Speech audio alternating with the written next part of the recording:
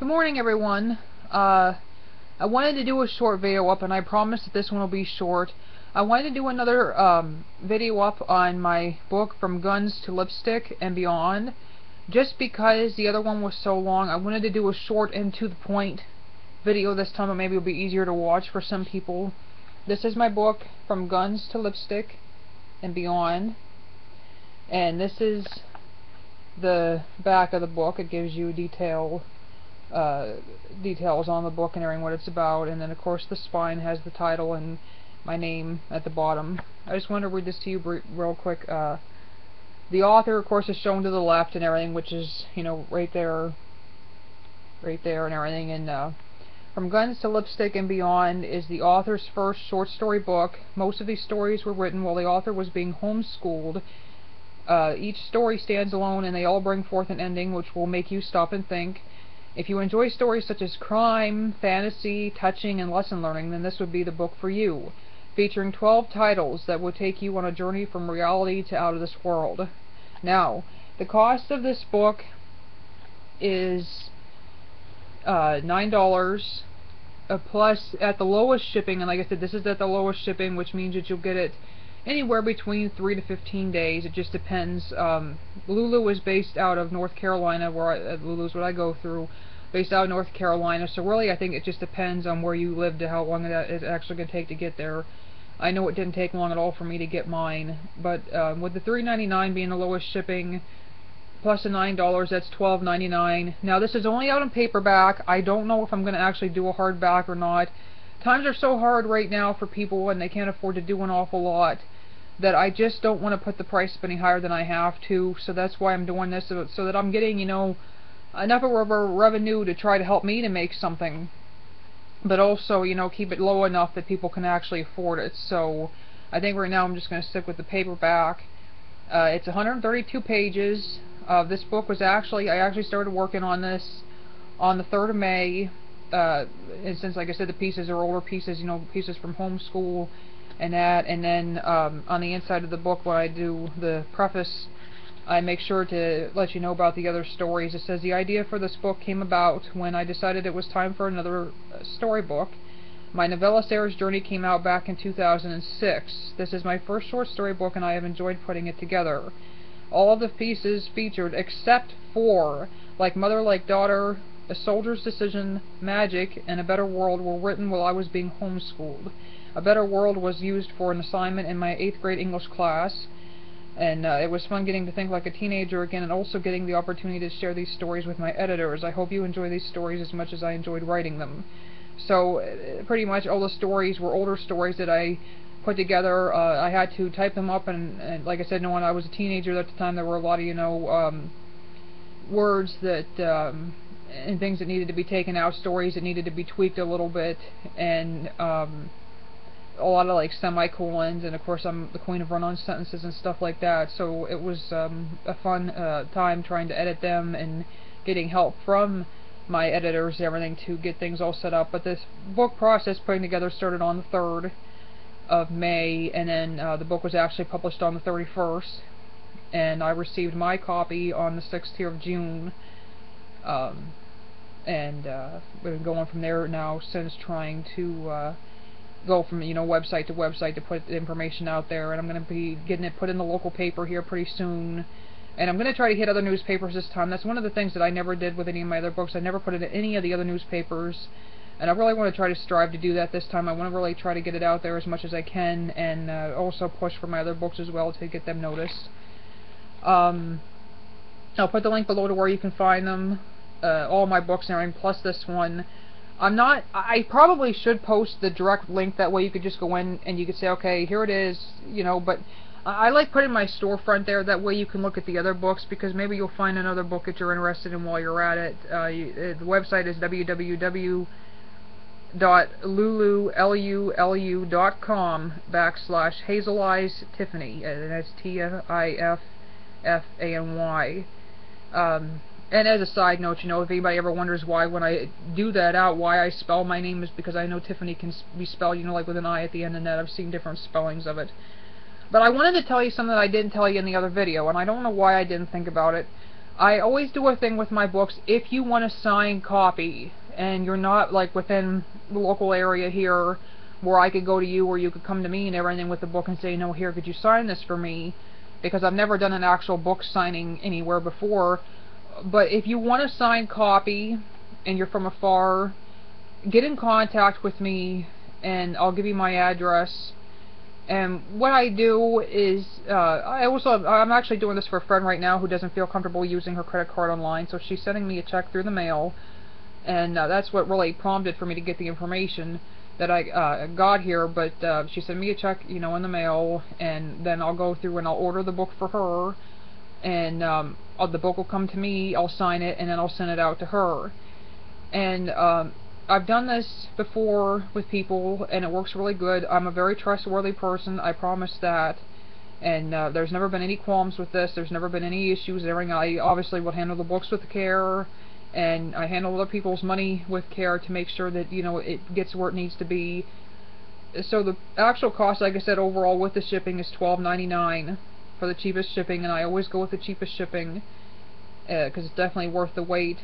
If you want to do it where I order the book for you and then mail you a copy, you can send me, you know, a check or a cashier's check, money order. I don't know what they call it now. Here they changed it over. It's not a money order anymore. It's a cashier's check. Whatever it is for you, you can send that to me. The cost for me to ship it to you on top of the $12.99 would be $2.92. And of course, that with the $12.99 figured it as $15.91. So it'll be $15.91 overall if you choose to do that. And like I said, and I mean, if you want to order the book yourself and then mail the book to me, and then I can mail the book back, I can even do that if that's more convenient for you. I mean, obviously then you're going to be paying then to ship it to me, and then I'm going to be paying to ship it back to you and everything, but I would need you to send me the money because obviously I'm not within means to be able to do anything financially like that. But I mean, if you send me the money, like I said, I am very, you know, prompt about it. Like, as soon as I get the book, I'll sign the book, I'll put it in the thing, and I'll mail it out, you know, the same day as soon as I get it, so there's no issue there. So again, you know, it's $9 for the book, plus the lowest shipping cost is $3.99, which is equivalent to $12.99. If you want a signed copy, you can mail your check, your money order, cashier's check, whatever it is, everything to me, and I will turn around and you could even do it where if you want to get my address, like if you want to order it yourself with your credit card and you say, okay, I want to have it shipped to you, so that way when the book comes, it'll come right to me. And that way, if we do this though, I would really appreciate it if you would get in contact with me. I'll put my contact information below because I don't want the book just showing up and everything. I'm going to need to know, you know, who it's for and the information and that. But you could have it shipped to me, and then I'll ship it out that way if that is more, that's better for you and everything. That way I'm not actually handling your money except for to ship it. You would have to send me, you know, like a separate letter or something in the mail to send the money for me to ship it, the $2.92 and everything. So, you know, however it works, but it's $15.91 overall for anybody that wants a signed copy. And like I said, it's really nice. And I used a size, I know the lighting is never good in this house, I used a size 14 font, so you can read it. My grandfather actually opened it up and he looked at it and he said, oh, she used big letters, I can read this. So I mean, it's easy reading. It shouldn't take you, you could probably read this in a, well, I know you could read this in a day. Sarah's Journey was the same way, and it's big letterings. I use 20 font, you know, for the title pages and everything, so it's very easy to see, and everything just really flows really nice and everything. I've got it all, you know, done out so you can find, I don't know if I can get that so you can see it or not. You can barely see that. If you go to, I said this before, my page, and you click on the book, when the page comes up where you can order it from, click preview underneath, and then you'll get a preview to the first couple pages. I set it to either the first 10 or 15 pages and everything, but it won't go like 1, 2, 3, 4 and everything. I set it so you can see specific ones, so you don't have to sit there and go through all this. I want to get to the point. This book is dedicated to my great Uncle Leo. He was an amazing man and is truly missed. He passed away here a few months ago, and when I put this in the paper, well, I don't think they include that. But what I'll do is when I put it into the library, I'll get a copy eventually and put it into the library, and it'll be put in there in Uncle Leo's memory. Every time I put a book in the library, it's always in somebody's memory. So I still have to cover my Aunt Helen, though somehow I missed her along the way. So when I get another book out, I have to put that in her memory. Also to all of you who love a good short story, may the imagination of youth never leave us as we age, and may we find escape in books when no other possible form of escape from the world is within reach. And to all of my editors, Kayla Post, Helen Greer, and Bambi Cole, thank you all for your great work and for taking the time out to help me. I will forever be in debt to all of you. I hope you know how blessed I feel to have you in my life. May God bless you always. An extra thank you again to Bambi Cole. You, my friend, not only went above and beyond on the editing for this book, but also named it in one of the stories. What a godsend and blessing you are. And she's going to get sick and tired of hearing that after a while, but I'm really proud. But again, you know, this is the cover, and I know I went through this before, but for anybody that didn't see it before, it's very special. You know, the guns are my grandfather's, and the lipstick that I used was my sister. She didn't want it anymore, so, you know, I cleaned it off, whatever, and everything, used it. I don't believe in makeup for beauty, but yeah, it was quite the experience. And the cross is my grandmother's. It's bent because my grandparents were in an accident back in 2009. They were hit head-on by a semi, and it bent the cross, and there's a whole story there, which I did in my other video, and I said I wasn't going to make this too long, so I'm going to try to cut it short here. But again, you know, I'm really hoping. I've had 2 people buy from me so far, and I know that Bambi was one of them. I don't know who the second person is. You don't have to come forth if you don't want to, but there's only been 2 buys so far. And then when my friend I get her checking that and everything, that'll make 3. I'm openly disappointed because there's certain people that normally buy from me that aren't buying, but then I can understand it, you know, because like anything that you do, I'm not able to support you at this time because I have no financial means. So I can kind of understand that, and you know, you can't come out and expect all these people to just continuously buy your books there, and you're going to buy what you want and everything and what you're interested in, and I don't care whose name's slapped on that. You're obviously not going to, I mean, if you want to support them, that's fine, but it's not like it's an obligation and everything. But it's hard, you know, it's hard to understand why these people aren't buying. It's hard to understand why my own family won't buy from me.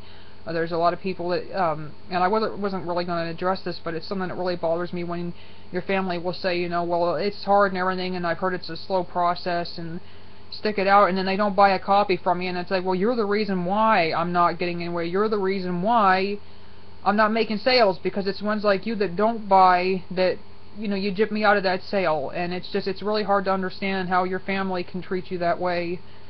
But, you know, it's my family, and you gotta roll with the punches and everything. But anyway, so I'm gonna cut this now and everything, and I just want to say thank you for everybody that stuck around with me. I mean, I never thought I was ever going to get this far. I'd always wanted to do this, and I know it's self-publishing, but it's still a big deal. It takes an awful lot of work and everything, and it's me wrapped in all of these. You know, I put so much time and energy into this. You know, the book covers, the meat of the book and everything, just everything, the editing, all that. I mean, it's such a process. And back in 2006, when you know, obviously Hazel I Smell came out first, and then Sarah's Journey. It just, I just never knew it would turn into something like this. I mean, this is my 5th book, and I never ever thought that I would be able to say that. And it's just, it means an awful lot. It's really awesome, and I want to thank my Lord and Savior Jesus Christ for giving me this gift and blessing me with this. And as I always say, I just encourage others to find what your talent is. Find what you do, find what makes you happy, find what you're good at, and everything which you can share with others, and just own it, and just make the most of it, and just continue to shine and everything, and not technically outdo, but just outshine the haters. You know, anybody that's hating on you, anybody that's making you feel less than yourself and everything, just continue to do what you do, and just continue to make, just whatever makes you happy, just continue to stick with that, because that's all that matters. Life's too short to deal with all the junk in the world. There's just way too much junk in the world. So, but anyway, I love you guys, and you know, thanks again, and God bless you, and